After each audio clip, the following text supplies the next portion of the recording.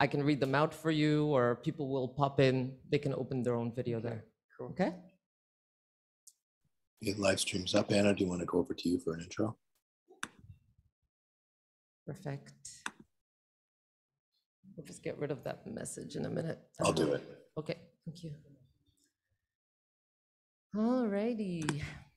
Well, good morning, everybody. Bonjour et bienvenue tout le monde, and welcome in person or via Zoom to Walking Practices and Urban Imaginaries. This event is part of the MDES 2022 Research Creation Residency at ForSpace, running from May 2nd to the 12th, 2022. We are coming to you live from Concordia University's ForSpace, which is located on unceded indigenous lands in Tiohtià:ke, Montreal. At ForSpace, we work to connect people to the initiatives, research projects, and dialogues that are happening across Concordia University and with our colleagues. So we are pleased to have the opportunity to collaborate with William Couture, who organized this event and invited Carole Lévesque to give us an overview of her most recent research. So I will let William introduce his project and Carole, but before doing so, just a quick note that we're running this as a meeting. So if you're here on Zoom with us, you're more than welcome to pop in and ask questions and comments by turning on your video and raising your hand. Otherwise, the chat is activated and we'll get to your comments as well if you pop them in there. We are live streaming this event, and I'll put that link in the chat in just a minute. And on that note, it's my pleasure to pass it over to you, William. Welcome. Thank you, Anna. Good morning, everyone. And thank you all for coming, and thanks for the, oh yeah, that's true. And thanks for ForSpace for hosting this event. So this morning, it's my pleasure to introduce Carole Lévesque, a professor and now I think program director at Design de l'Environnement à l'UQAM. And she's also co-founder of the Bureau d'études de pratique indisciplinées, or the BP, which focus on critical design processes. And she's also a researcher member at the CELAT, Centre Culture, Art et Société. So Professor Lévesque is also the author of À propos de l'inutile en architecture, which was published in 2011.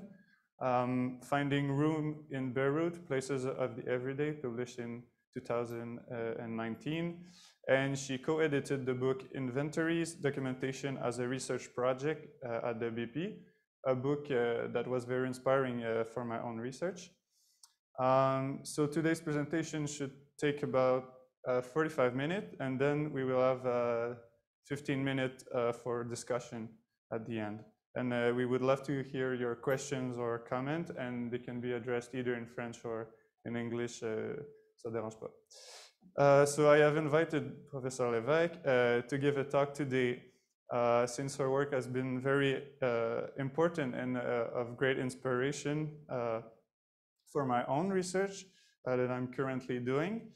And if you have time to stop by my stand at the end of the presentation, you will probably see some similarities in the approach and the subject matter. So you will see her work is truly fascinating, and I think you'll be amazed by the quality and beauty of the drawings and the intelligence of her research method. And yeah, before I leave the floor to Professor Lévesque, I would also like to say that after this presentation, Maxime, my classmate and friend, will be presenting a presentation in a similar format at 11:30. So if you want to stay by to look at that, I think it will be interesting for you as well. So before I say too much, I would like to warmly welcome Professor Lévesque. Thank you. Thank you, William. This is all very new to me, all this setup. So there's too many screens, like it's. And I've also, I have some notes with me, but they're in French. So I'll try to translate as I go. But I know my work by heart, so it should be okay. Thanks for the invitation, William. It's I haven't kind of followed from afar the work of William, and it's been interesting to talk about drawings and why draw it this way and not this way, and what to include and what not to include, and all that. So it's been fun to have someone else ask these same questions that I ask myself through my work. So I'll just share the screen now. So I stop seeing myself on that big screen. It'll be less disturbing. Before I show you the different projects, the images I want to show to you this morning, I have to say that the work that I will show is something that I've been working on for about 12 years now. So this is a long ongoing process. And I won't show you everything in details because it would just take forever. But I thought it would be a good idea to show you the initial project that set kind of everything in motion, to then spend more time on what I'm up to now these days. Anyway, you'll see, kind of going back to where perhaps I should have started, but I guess one doesn't know where to start when you just begin, so you just kind of do things and things kind of happen. So for these past 12 years, I've been working on trying to document leftover spaces in the city, or what we call in French terrain vague. Mostly because I think that they are witnesses of the transformation of our cities.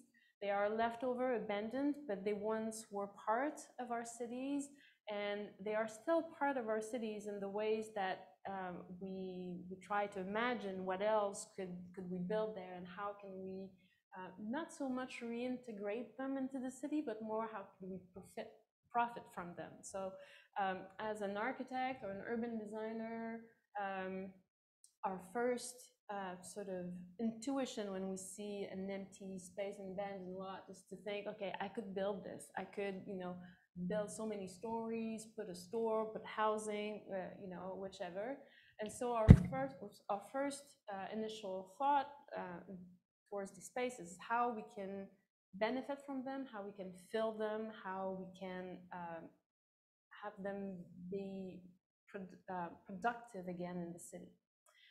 But I think that these spaces, as they are part of our cities, have an important role in giving a space to all kinds of things or uses that are not so much allowed in the city to take place, and that's where people go to do these things. There are also places where flora and fauna can, come back without us being, worried about whether this plant is pretty or not enough or not. So they're a vibrant ecosystem, and they're a refuge to a lot of smaller animals in the city. And so I think that they also, as I was saying, are a witness to sort of a memory of what was in the city, and these empty spaces can allow us to wonder or to think and reflect back onto what happened. Why is this place empty? What happened? What was there? Why did it leave? And how did it come to be the way it is? So I think they're quite fascinating for understanding what happened in the city, what might happen in the city, but what's happening now, what's the value of their present state. So I'm not even going to look at my notes. So that's sort of how I approach these things, and so I want to show you the first project that I realized along these lines. That was, I was fortunate enough to have an appointment at the American University of Beirut some years ago. And so for 3 years, I was in Beirut.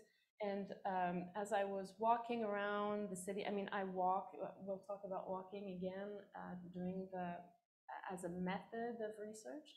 But so when I come into a new city, I don't take the subway, I don't take the bus, I don't take public transport, I just walk.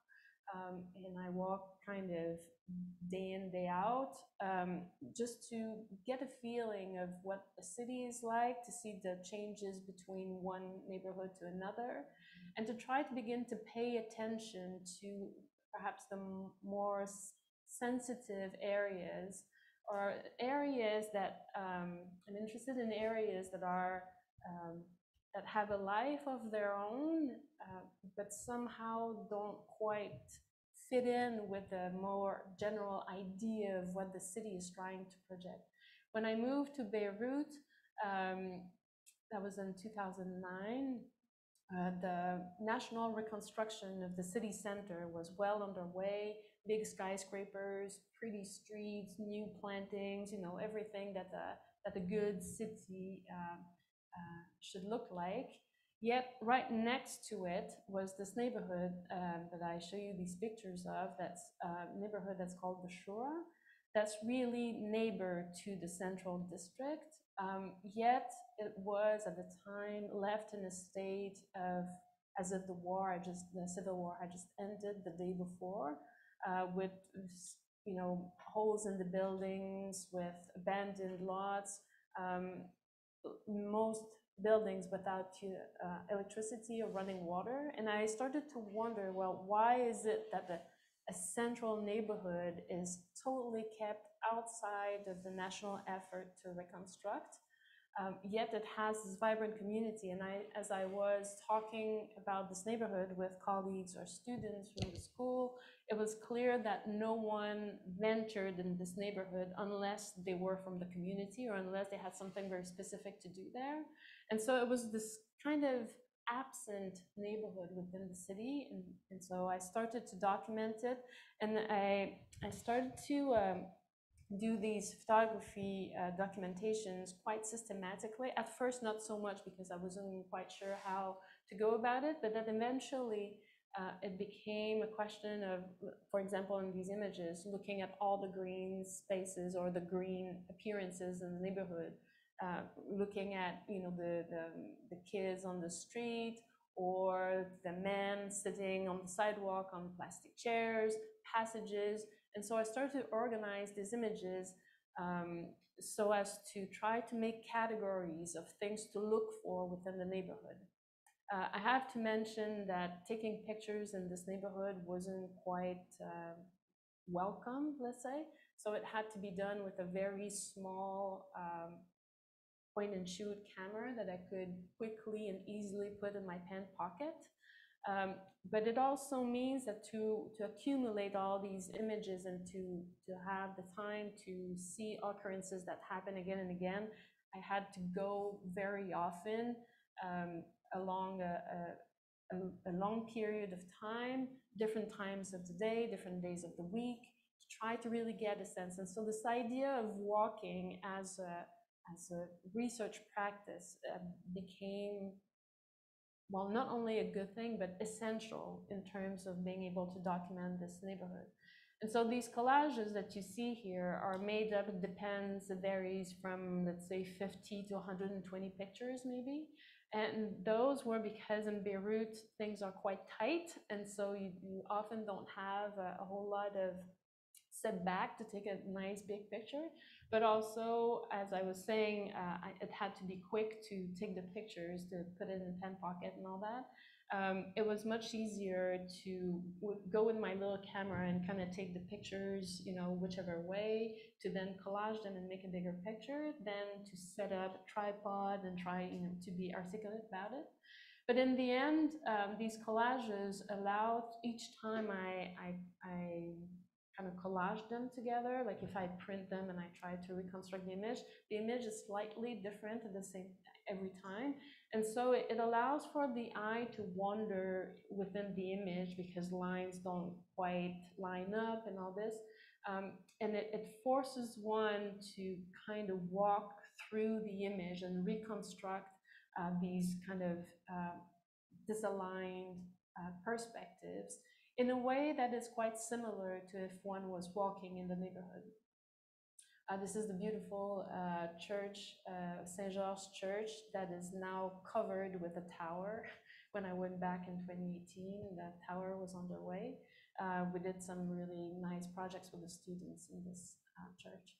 But so as I was doing all this documentation, I was thinking, well, it's all nice to document and to see these things, but then what?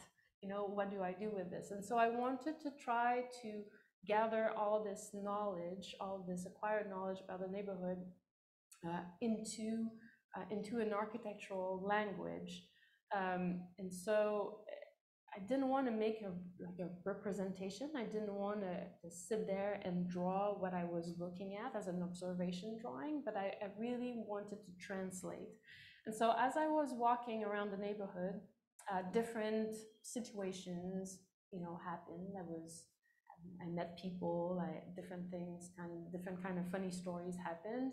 And so I decided to use these stories as the anchor to the translation of the physical environment that I was documenting towards architecture. And so these little machines that are kind of follies or installations type of thing are, to me, a translation into architecture of these situations. So what you have on these images on the left is a description of the situation that I first wrote down like seconds after it happened in my notebook in English, because I used to live in English when I was there.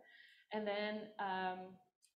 then it's translated into French, that's the column on the left, and then it's translated into Arabic, which is the right column, and then it's translated into architecture, which are the drawings. So to me, it was through translation, I was trying to get to a point where the translation would lead me into this language of architecture, if I can say it this way. And so the point was to build these little installations and kind of give them to the neighborhood and then see what would happen of them. But I came back to Montreal a little too quickly. I was talking when I moved back to Montreal, I was talking with a basket maker to try to weave these enormous baskets. And the conversation wasn't so much as to how to weave it, but why. So the conversation was really trying to have the basket weaver kind of understand, why on earth would someone weave a half basket 1.5 meters wide? Like it just made no sense, right? So anyway, so I was at this point and came back to Montreal, and so the installations or the machines were never built, but I felt the need to give them a home in Beirut nonetheless. So I decided to draw them into a Lebanese landscape, a Beirut landscape, with elements of Beirut that are to me quite significant of the city. So if one has gone to Beirut, I think one would be able to recognize different elements without knowing where it is exactly, because this is not a specific place, but it's just kind of different dispersed elements of the city that are put together to create this Beiruti environment for the machines. Also, because the city is quite dense, and there's, as I was saying, oftentimes there's not, like, you can't see the horizon very often. I felt that the drawings needed to be really filled, and I wanted to have as little paper left as possible. Evidently, one needs to have paper, otherwise you have to see the paper, otherwise you don't see the drawing. But I wanted the drawing to be really, really dense, and to convey this sense of, kind of immersion within the city. So these drawings are small, they're 20 centimeters by 20 centimeters. And they're drawn in 2 dimensions, so it's a sort of elevation. There's no perspective in these drawings. And I didn't want the perspective to play into the drawings, because they are sort of collages, and the drawing in perspective to me would kind of convey the idea that I'm placed somewhere specific and I'm looking towards some other place. So the 2-dimensionality was important to me in terms of getting rid of the point of view. So from this project down in Beirut, when I came back to Montreal, evidently the circumstances of Montreal and Beirut are very different. And so I wanted to take this opportunity to push the project or the methodology a little farther. And I started to wonder, well, if in Beirut I looked at what what are the uses, or how do we use these spaces? I thought in Montreal, perhaps I could look at, well, what is this landscape? What does it look like? What is a terrain vague? What is an abandoned space? How can we define it? How can we talk about it with a certain amount of clarity and precision? So I thought, well, I have to go and meet the terrain vague. I need to go look at it. And so what you have here is the island of Montreal that you can't recognize, and the red dots that you see is the line that I followed. So I walked across the island of Montreal from east to west, and the red dots are where I spent more time documenting a specific place, and then made, in the end, about 120 of these photo collages, the same way I'd done in Beirut. But because the spaces are much wider, I mean, there's some collages that have, I think the biggest one has 195 photos, I think, collaged together. So depending on, if I print them, and, I can print them large and it could become a super big image. So there's 120 of these collages that are sometimes a little bit of a puzzle to put back together, as you can imagine with this one, for example. But they are all significant places in terms of I would say, of landscape. As I was saying at the beginning of the presentation, as an architect, when you see a terrain vague, we tend to say, well, we could build this or that. And so I tried to avoid the terrain vague that were that had definite boundaries, that were in between buildings, or that had a fence around that I could see, that I could measure easily with my eye. And I devoted more attention to the ones that are fuyant. I'm not sure how to say it in English, but that you just kind of escape the, the boundaries are difficult to grasp. So this is the 120 collages that, this is a sort of a replica of the wall I had in my office for 2 years. I had all these collages in front of me, and this is in an exhibition that was produced in 2019, where we just kind of moved my wall from the office down to the exhibition center. But so with these, with all these photographs and all this, I mean, you can imagine it took, all in all, over 6 days, 42 hours of walking, which doesn't seem like a lot, but after 6 to 8 hours of walking, one starts to feel the distance in one's legs. And so with all these photographs, I was trying to figure out a way to define what is a terrain vague and how we can categorize it. So this is just a screenshot of a web page that we've created, where the 120 sites that I photographed are down below with a little pasty. And so if one clicks on one of them, then you can see the different characteristics that pop up, whether the plants, the kind of soil, etc. And so there's much more, like this is it scrolls sideways, and then you can start to crisscross the different characteristics. This was all nice and fun, but it also, again, was like, they're all the same, but they're all different. How can we categorize them? It doesn't quite work. So I selected 12 terrain vague that were not the defined, the final categories, but that were representative of potential categories. So it had sort of wild trees, let's say wild growth, pylons, electrical pylons, remnants of a railroad, garbage, that sort of thing. And so with a group of students, we went there and we surveyed these places as we would of an existing building, and made these kind of objective drawings, trying to draw them as if we would draw a building to be built. We also collected a number of objects which are witnesses of uses and people coming to these places. We also made a I have a difficulty in English with there are too many R's in this word.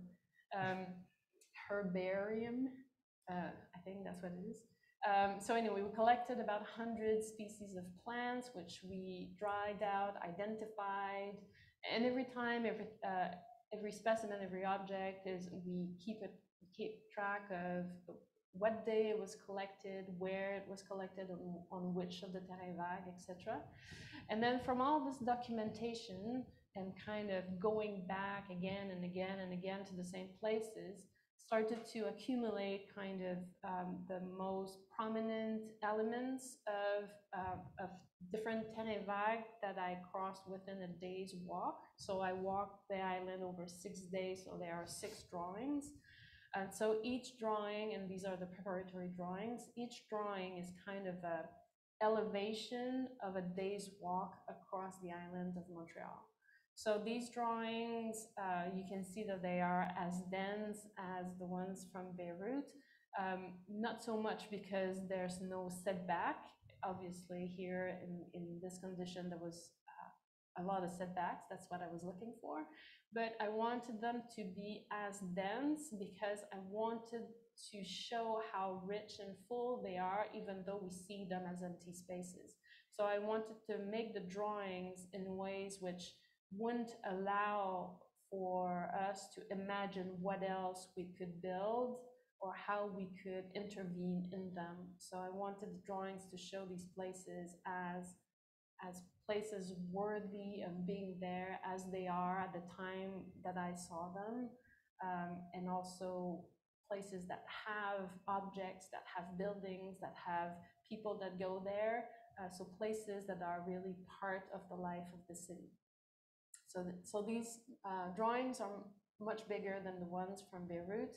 The square ones are 29 inches square, the big ones are double, so 29 by 158 inches, and they're this size because I wanted them to be as large as possible, but they had to fit on my drafting table, and so this is the length of my parallel ruler. So it's just really as dumb as this as to why they are this big. So this was shown in an exhibition at the Centre de Design at UQAM in 2019.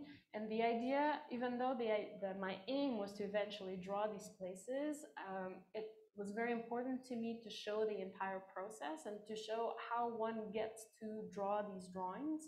And so the exhibition showed every piece of information, all the steps. So as you see in this photo, if we're in the back of the exhibition, which is really the beginning of the exhibition, you can see all the layers of the work. And so this project went on for 3.5 years with a group of 13 students that weren't always all of them there, but coming and going. So with a kind of a large team. There's also a video. So on top of all this documentation, there was this idea of showing the stillness of these places. So there's a 3-minute video per season per terrain vague, the 12 that we surveyed. And there's also a sound recording that played in the exhibition. So the idea was to kind of augment the ways of means of representation, because each mean of representation gives out new information, and it's through this accumulation of mediums that one can get sort of the full understanding of what the terrain vague might be. So at the end of this, so this is what I'm working on now. I've now moved to Rome after Beirut and Montreal, because I thought, well, if all this work in Montreal still doesn't allow me to describe clearly what is a terrain vague and put the different terrain vague in categories, because each time there's something that doesn't fit. I thought, well, perhaps I need to move back and see, well, how does it begin? Where does it start? And if I could find the first terrain vague, or the first representations of a terrain vague, perhaps there would be a key for understanding and be able to say, this is what the terrain vague is, and then be done with it. So it's a bit of a joke saying all roads lead to Rome, but in this case, it actually does. So what you have here is a short list different words that are used to talk about the terrain vague in the literature. And the first one on top, Terrain Vague of Manuel de Sola Morales, is Manuel de Sola Morales is or was a Catalan architect who came to Montreal in 1994 to participate in a conference at the Canadian Centre for Architecture, where he presented a paper called Terrain Vague, and I forget the title, but anyway, he talked about the Terrain Vague as a new condition that emerged from the post-industrial city. So in the 90s, you know, big changes in cities, industries closing down, moving other places, and a lot of cities, in his case, he was talking mostly about European cities, were left with big swatches of, you know, urban fabric kind of just abandoned. And a lot of photographers started to take pictures of them and sort of create this fascination about them. And Sola Morales talked about the terrain vague as this new condition of the post-industrial city. And so since 1995, so he gave the talk in 94, it was published in 95, this text has kind of become the one big reference for anyone who wants to talk about the terrain vague. And so all the following terms, and there are more, but all these terms are post Sola Morales, and most of them at one point or another make reference to Sola Morales, and 3 or 4 of them go as far as saying that Sola Morales invented the expression. So this is as if like 1994, big discovery, terrain vague in cities. But it is not the case. And so I thought, well, what if I go back? So if I want to go to the origin of the terrain vague, the 1994 version of Sola Morales isn't the first one. So I started to go back, and quickly one finds all sorts of things. And I mean, I'm not going to show all of them to you now, but if we just think about the Terrain Vague movie of Marcel Carné, where the protagonist kind of tried to escape the boring life of the Paris banlieue and kind of hang out on this Terrain Vague. One of the first or the early representation in photograph is this picture of Man Ray called Terrain Vague in 1929. We could say that the photos of Adjay around in the zone around Paris would probably be the first images. But then if we get out of the visual representation and go into literature, then there are other examples, older examples. Victor Hugo talked about the terrain vague in Les Misérables. Émile Zola, there's a whole bunch of 19th century authors that talk about the terrain vague. But the first one to use the expression seems to be, I haven't read everything in the world, so I don't know, but with other authors that seem to agree, it seems to be Chateaubriand in 1802, where he describes a site near Athens, and he uses the expression terrain vague. But then if one keeps digging in old dictionaries, for instance, this one, Frédéric Godefroy, one begins to find definitions or examples of where terrain vague or friche is used. And 1500, vague is the act to leave in a state of abandonment and devastation. As far as 13th century, where if we find a land that is vague, then we should build houses. There's also, through the Middle Ages, we call terre vaine et vague, lands that were not owned, that were not the property of anyone, and allowed for less fortunate farmers who had a few animals to let them graze. So these examples show that, 1994 isn't the turning point or the invention of terrain vague, but it has a long history. And through the French language, different variations of vague are used in different examples as marking places of abandonment. It can be either land, it can be houses, it can be people even, but this idea of kind of the désarroi, you're kind of left unable to do anything about them, and you're like, oh my goodness, you know, what's going to happen with this kind of state of mind. So I trying to find the origins of this still.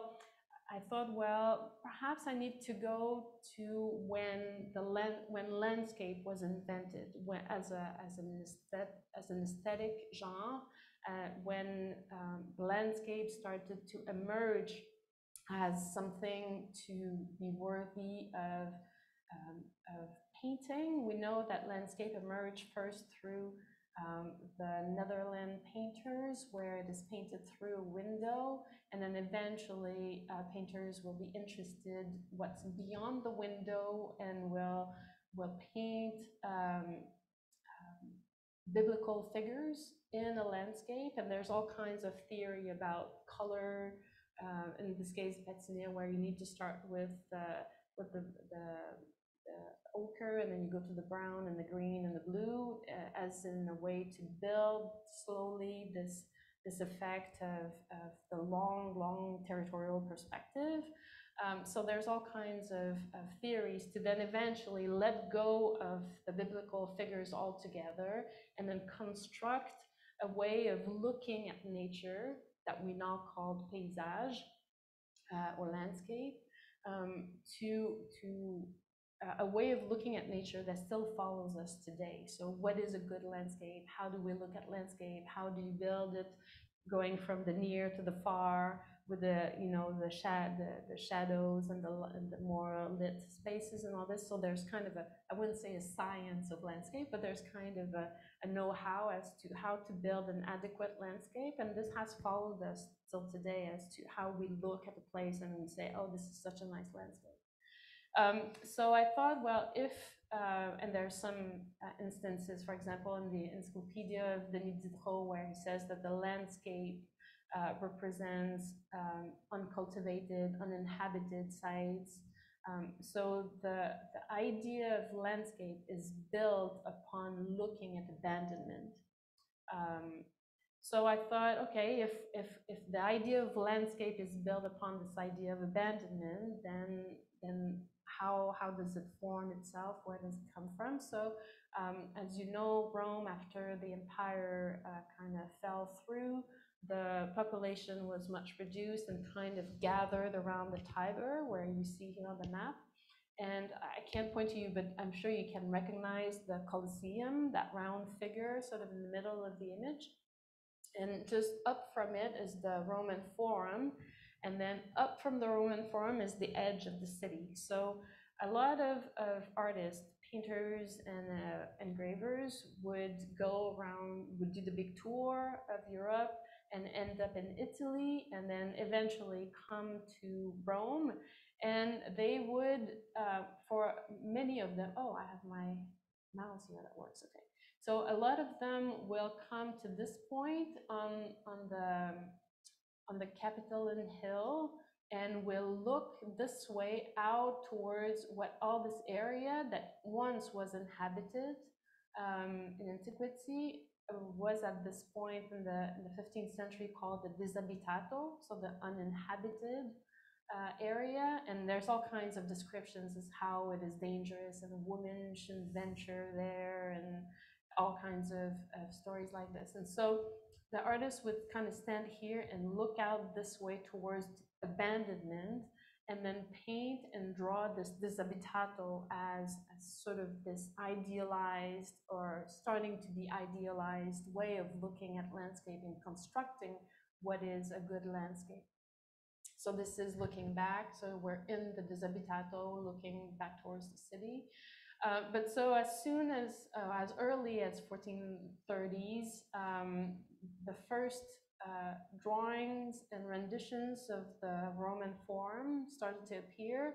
And so I've gathered here a bunch of images that are more or less taken from this point on the Capitoline Hill looking towards the Disabitato. And so the different artists will include or exclude certain monuments or move them a little bit to the left, a little bit to the right, depending on what it is that they want to create as a landscape. But all of these will also include different ways that the forum was used. It was for a long time called the Campo Vaccino, like we see here, so the field for cows. And so the forum, to me, I mean, this is a hypothesis. This is not like a pure science and the truth that everyone should believe. But I look at it as the sort of the archetype or the first terrain vague upon which this idea of landscape is largely built. And so I thought, well, if this is the first terrain vague, and if at this point in time or through these few centuries, it was used as a way to build an idealized landscape or what a landscape should be, then perhaps I ought to go to Rome myself and stand on the Capitoline Hill and look at it for what it is now today. It's not a terrain vague anymore, it's an archaeological site, it's a touristic attraction. The monuments have been, uncovered. Some have been removed, others have been rebuilt. So it's a collage in of itself, I think, as it is now. But I thought if I go back there and look, and you see it here, if I look from the same point of view and try to draw this terrain vague, then perhaps this drawing could be the sort of the representation of the original terrain vague, and from there try to see what can come out of it. So as with the Beirut and the Montreal drawing, I went around. I mean, I've spent a lot of time on the Roman Forum, documenting, photographing everything. I'm not going to show you the 2,000 or so pictures that I have, but through all this documentation, and I started to build a drawing. Of course, it had to have all the main monuments, but in between the monuments, it had to have all these other smaller details, these little things around. So these are just the preparation drawings. So I go through several iterations to eventually come up with a composition. One difficulty I had in Rome was that I didn't have a drafting table, and I wanted my drawings to be even bigger. So they are made of 940 centimeter squares, and I had to draw on the wall like this for a while to eventually get to a point where the drawing looks like sort of a paint by number. And so at the beginning it goes well, but 6 months later, when I'm in an area, I kind of forget what the lines are about, and it's a little bit difficult. And then I always draw with these technical pens that are 1/4 millimeter wide, so it's very thin.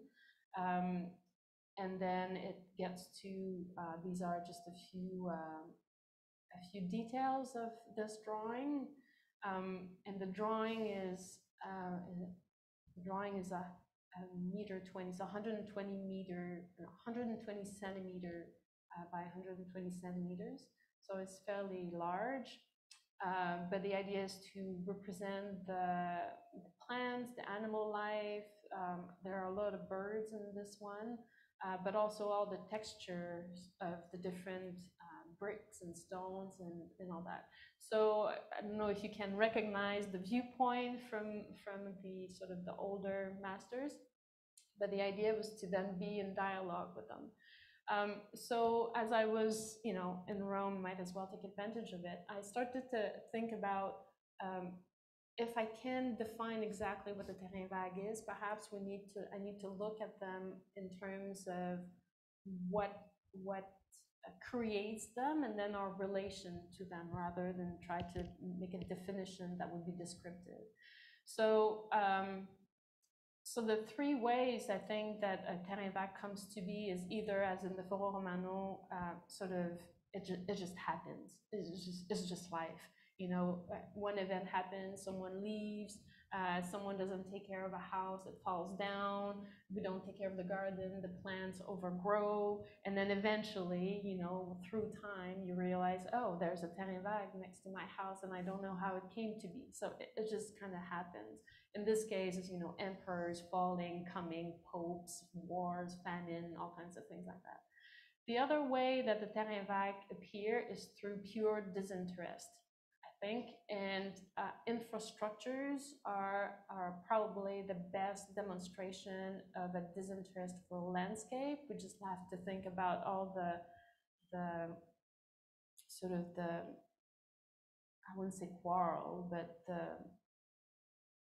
the arguments that the REM just created recently in Montreal, how, you know, putting a big infrastructure destroys cities, more or less, and it's just, you know, it's pure functionality. So I thought, well, if, you know, I tried to find an antique, or from antiquity, an infrastructure that did exactly that, and that still creates the terrain vague within the city. So I walked along the Aqua Claudio, the aqueduct. So these are pictures from the 60s where people kind of built, you know, random houses along it and all that. And so I walked from the sort of the territory, the big landscape, through the city, all the way to probably the smallest terrain vague possible. And then this aqueduct ends at just next to the Foro Romano, so it kind of made sense to draw this terrain vague. And so the same thing, I walked, it's a 10.5 kilometer long stretch before it would go down into tunnels. So I walked that 10.5 kilometers probably 15 times, taking pictures, making drawings, and slowly accumulating details to then come up with a composition that I thought rendered this walk from the large territory or the big landscape all the way to the city.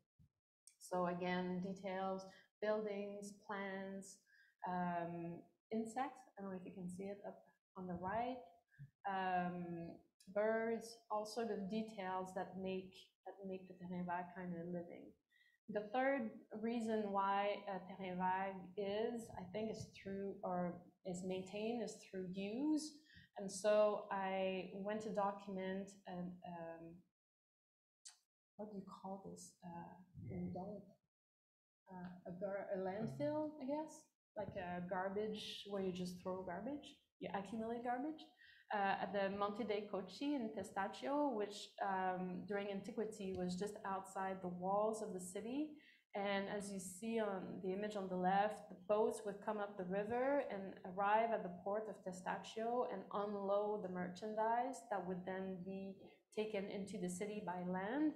And so what you see on the right are called amphoras. They're like really large terracotta kind of containers that were too heavy, too big to carry into the city. So they would be unloaded from the boats, and then the wine or the oil would be dumped into smaller containers, and that would be taken into the city. So these large containers, which could not be reused, were broken into pieces and then just kind of piled up along the river there and created this mount, which is 30 meters high by, it's just enormous, and is still there today, where you can still see the pieces of amphoras piled up. Vegetation has taken over and all this, but through the years, so since, you know, antiquity, this place has remained because there was constant use of it. So people would build these little one-room houses along it. They would at some point dug tunnels in because they could store wine at the stable temperature and so on. So this terrain vague was maintained because it was used informally, but nonetheless was used. So again, I walked around it, on top of it, many times, accumulating images, details, to then slowly build this composition to then lead to this drawing where we go from the street level all the way to the top. I don't know if you can see the cross all the way to the top right, which is on the top of the mountain. Again, a few details. There are animals there. There used to be goats, but now there are only chickens. Different types of housing, plant life, and all that. So these three drawings are, to me, sort of this representation or the study of why a terrain vague comes to be. And then I thought, well, I need to see, now that I know why the terrain vague comes to be, what's our sort of, what does it provide in the city, or what's our relation to it? And so I went back to the forum drawing and started to play around. Well, what if I take out the vegetation? What if I only look at the columns? What if I only look at the bird life or the animal life, and try to see what are the different, I would say, figures that emerge from that. And also I was trying to figure out a different way of representation. I tried different ways of drawing, but making drawings of my drawing seemed a little redundant or silly. But so, as you see in these three studies, the three figures that I'm now working on are the terrain vague that is used as a passage, the terrain vague that acts as a field, and the terrain vague where it's just mayhem. It's just like disorderly, things fall down, no one really does anything, and it's just, you know, it just kind of happens this way. And so looking at my drawing as the original site, instead of the original site being, you know, for real outside in the world, I tried to sort of go back through my method of documentation to try to build through collages using the photos that I took on those sites to build new landscapes, possible landscapes, as if they were real places. So it's using my drawing as the original site to then come up with these three figures of passage, field, and mayhem to build new landscapes that don't exist, but that they exist through my drawing.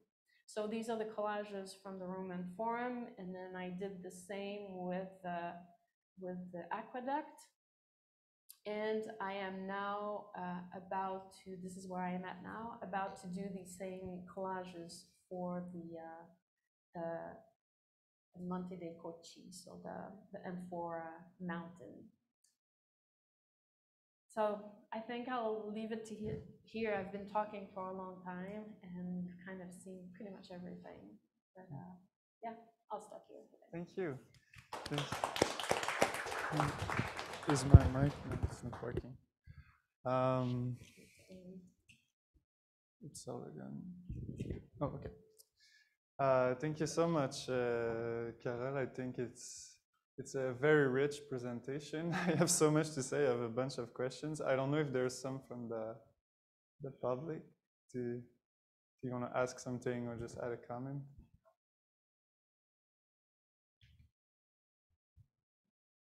Does it work? Maybe je pourrais y aller en français en fait. Peut-être que je me trompe, là, vous me direz, mais je sens une certaine tension en fait entre vos dessins qui sont très respectueux en fait de l'ambiguïté puis du caractère vague justement là, du terrain vague. Puis ce désir de classifier ou de définir qu'est-ce qu'un terrain vague ou de le systématiser en catégories. Est-ce que vous pensez qu'il y a peut-être un danger, une espèce d'invitation à coloniser ces terrains vagues-là à travers la représentation? Je pense que c'est quelque chose que vous avez parlé là, historiquement, dans le fond, là, la représentation des terrains vagues à travers la peinture était comme un moyen un peu d'idéaliser qu'est-ce que devrait être, dans le fond, le landscape. Est-ce que vous pensez que c'est peut-être quelque chose qui peut se reproduire? Ben, en fait, il y a...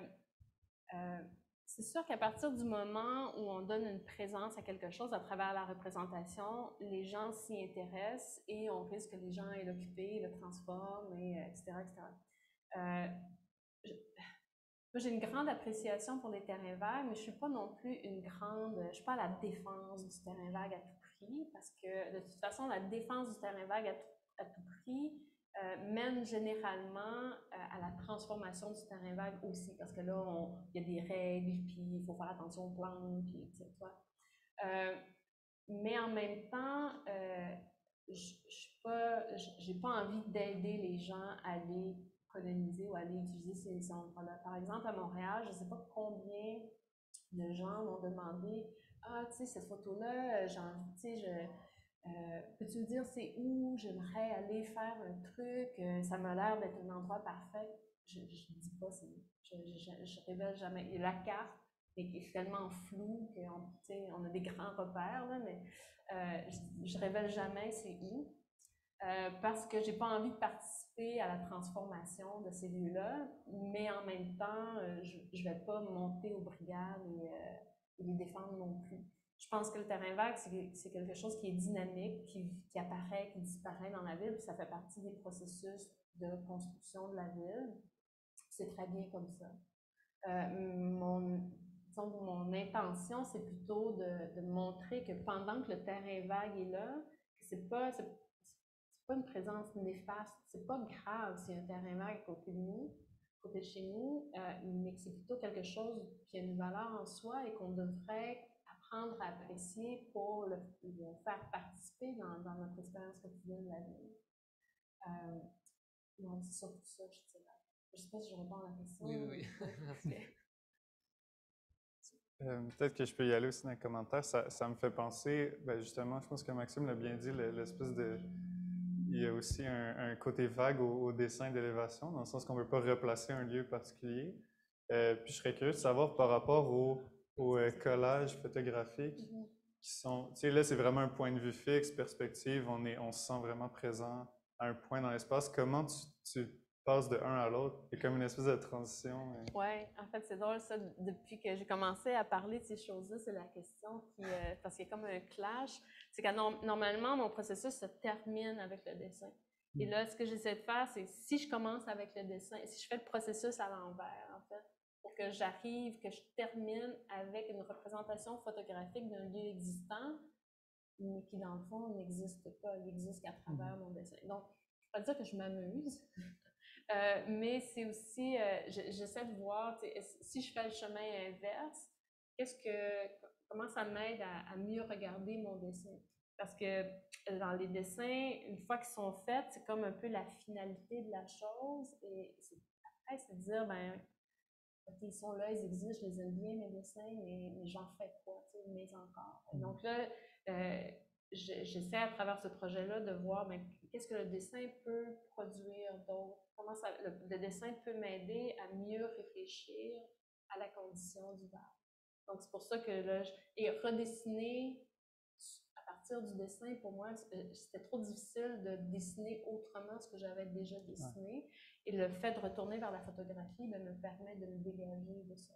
Mais c'est vrai que dans les dessins, il y a une espèce de flou, c'est-à-dire c'est un collage, puis des fois, on ne voit pas très bien où les formes commencent ou finissent. Mais c'est très précis en termes de, je veux dire, je dessine des petites mini-lignes, je suis très attentive, il y a une grande précision dans le dessin, même si au final, ça semble quelque chose de plutôt vague. Oui, le dessin, mais même dans le détail, on voyait sur certains agrandissements qu'on peut aller chercher un insecte, des espèces des fleurs qu'on peut reconnaître. Mais ce que je me demande, c'est en fait, à partir de la documentation, des promenades, puis des inventaires de matériaux, tout ça, la composition du dessin, de l'élévation, est-ce que c'est, je ne sais pas, intuitif ou il y a comme une espèce de... Il y a aussi les échelles, des fois il y a une énorme borne fontaine, puis à côté il y a un petit poteau électrique tout petit. C'est comment ce jeu-là se fait? Oui, mais je dirais que c'est à demi intuitif puis à demi informé, c'est-à-dire qu'il y a, j'essaie dans les dessins de donner une expérience, c'est pas pareil, là, mais d'une expérience qui se rapproche de l'expérience de la marche. Donc, quand on marche, on regarde au loin pour voir où on s'en va, mais on regarde à ses pieds sur un terrain vague là, pour voir y a-t-il un déchet, y a-t-il une roche, un petit trébuchet. Et donc, il y a toujours ce regard constant entre le proche et le lointain. Et pour moi, ça, c'est un élément important dans le dessin. Donc, des fois, si la bande fontaine est très grande et qu'il y a le pylône juste à côté tout petit, ben c'est peut-être que dans ce rapport avec la marche, ce rapport d'échelle entre en jeu. Je trouve que c'est important de le mettre en place dans le dessin. Avec les changements d'échelle aussi, ça permet de mettre en valeur des choses qu'on remarque moins habituellement. Les insectes, on les voit à partir du moment où on s'assoit par terre et qu'on attend qu'ils viennent un peu vers nous. Donc, de les mettre en grand dans le dessin, mais leur présence devient importante. Alors que si je les dessinais gros comme ça, on est en fait, il y a plein d'insectes qui sont perdus dans le dessin. Des fois, moi, je me souviens même plus trop où exactement, j'arrive plus à les retrouver.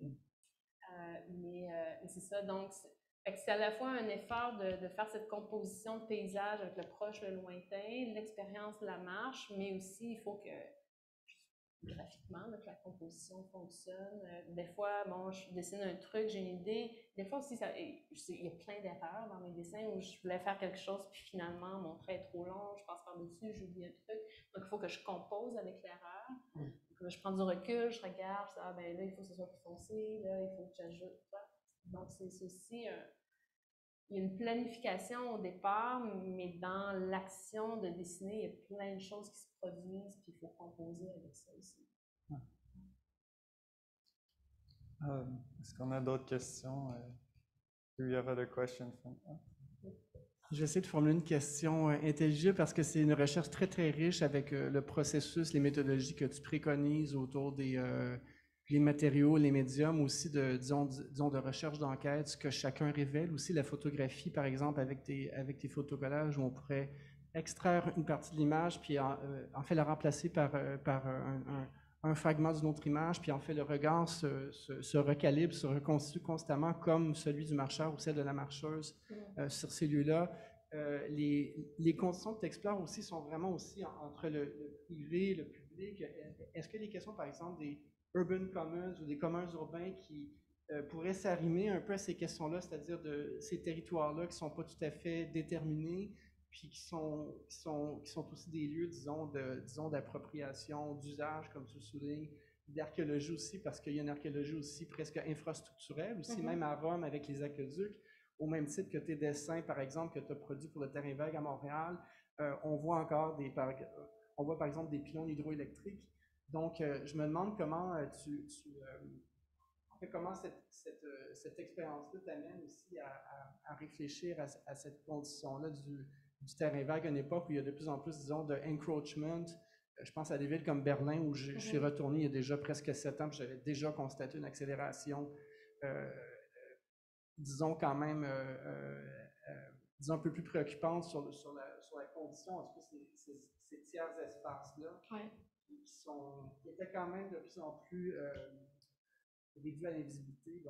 Donc la question c'est est-ce que ces méthodologies te permettent, en fait, comment tu arrimes ces méthodologies, ces processus-là à des réalités aussi contemporaines du terrain vague qui sont dans un spectrum aussi là, où les valeurs foncières, disons les questions de propriété sont aussi complexes à travers ça. Bref, désolé pour la longueur de la question, mais voilà. Ça va. Ouais. Ben, je dirais que dans les situations, en fait, toutes les situations sont vraiment différentes.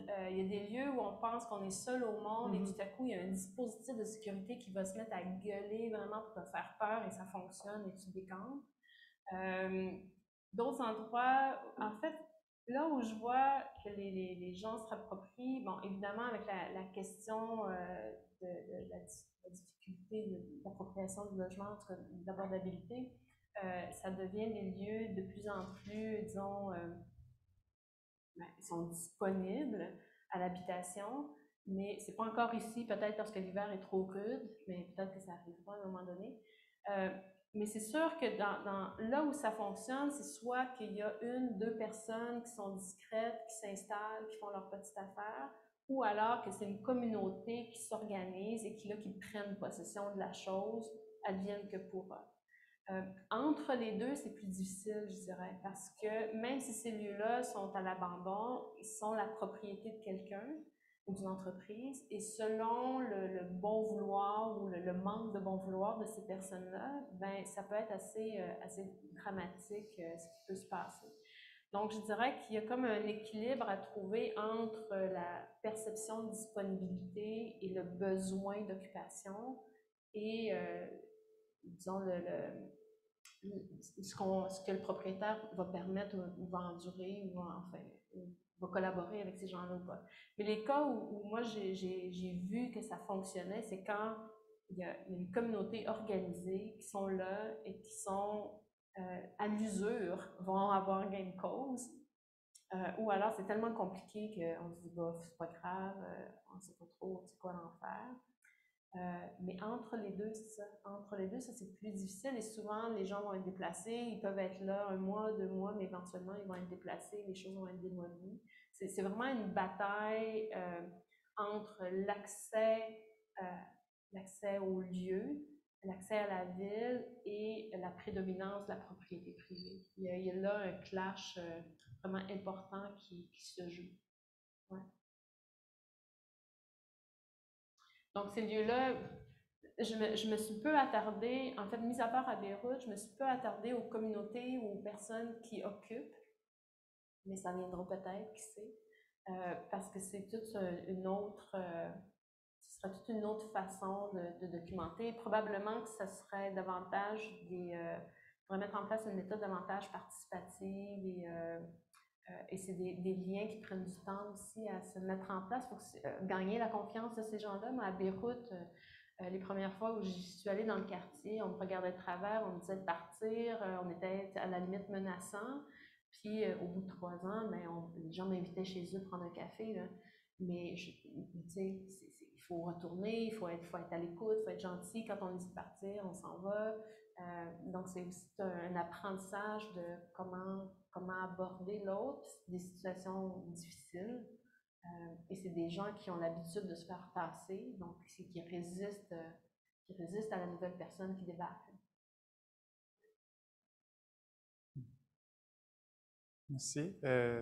Ça me fait penser aussi aux approches qui sont de plus en plus documentées en anthropologie, l'anthropologie visuelle. C'est ce côté-là d'aller documenter la vie de certaines personnes, mais sans nécessairement... Bon, des fois, il y a la caméra, mais des fois, c'est juste au dessin, puis de raconter les histoires qu'on a observées par le dessin. Je pense que c'est un outil qui peut être intéressant pour les architectes, les gens qui conçoivent ils conçoivent par le dessin, mais le dessin est aussi, comme en parallèle à ça, peut être une bonne source un outil pour comprendre les espaces très complexes comme justement les vagues ou les espaces de Beyrouth qui doivent être difficiles à saisir sur une carte ou un plan de la ville. Oui, mais je dirais que peut-être la différence, c'est que dans mon cas, en tout cas, c'est qu'il y a cette documentation, cette rencontre qui a lieu, mais après, moi, j'ai ce désir là, de faire entrer ces lieux-là dans le discours de l'architecture, de dire que ces lieux-là ont une valeur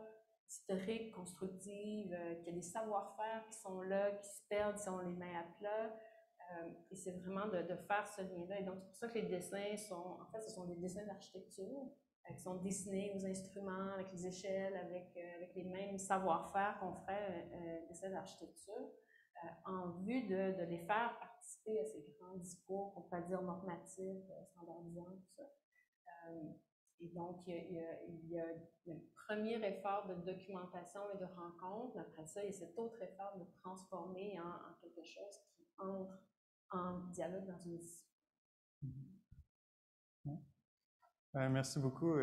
C'est fascinant. On en aurait pour longtemps. Je pense qu'on va devoir laisser la place à la prochaine présentation, mais merci beaucoup encore. Puis on va suivre les travaux de l'UQAM. Merci. Ça fait plaisir.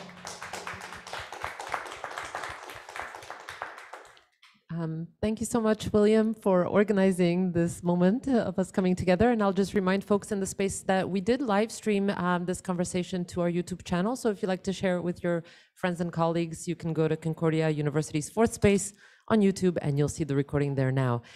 Perhaps we'll invite you to visit William's kind of exhibition towards the entrance of Fourth Space if you still have a few minutes. But yes, on that note, we will close up the Zoom, and thank you so much for your attention, for being here. Bye, everybody.